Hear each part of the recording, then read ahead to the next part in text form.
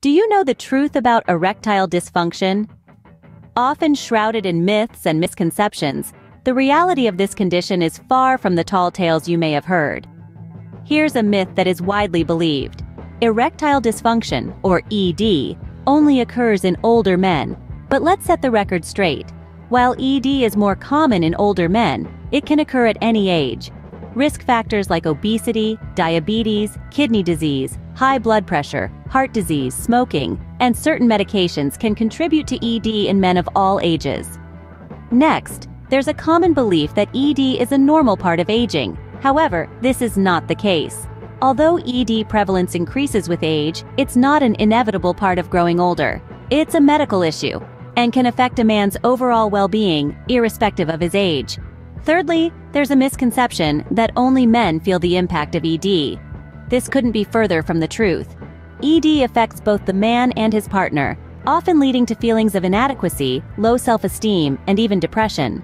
It can strain relationships and affect other aspects of life, including work and social interactions. Fourth, some people believe that wearing tight underwear causes ED. While tight underwear has been linked to infertility due to increased testicle temperature, there's no scientific evidence showing a connection with ED. Then, there's the myth that ED only occurs because of relationship problems. Although relationship issues can affect a man's libido, most cases of ED are physiological, not psychological. However, it's important to note that untreated ED can exacerbate relationship difficulties.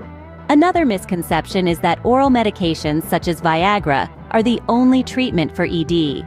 Lifestyle changes like losing weight and quitting smoking are often the first recommendations.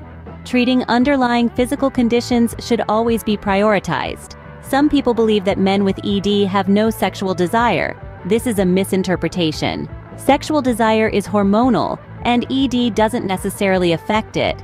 The fear of not being able to have an erection might deter some men from intercourse, but ED doesn't directly impact sexual desire.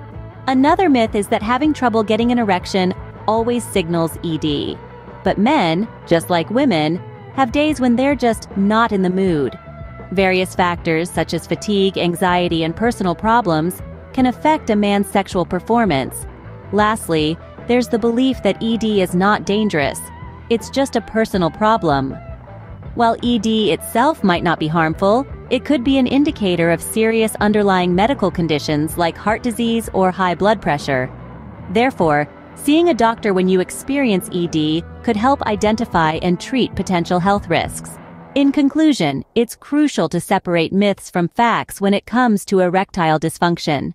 Understanding the realities of this condition can help affected individuals seek the right treatment and maintain a fulfilling sexual life.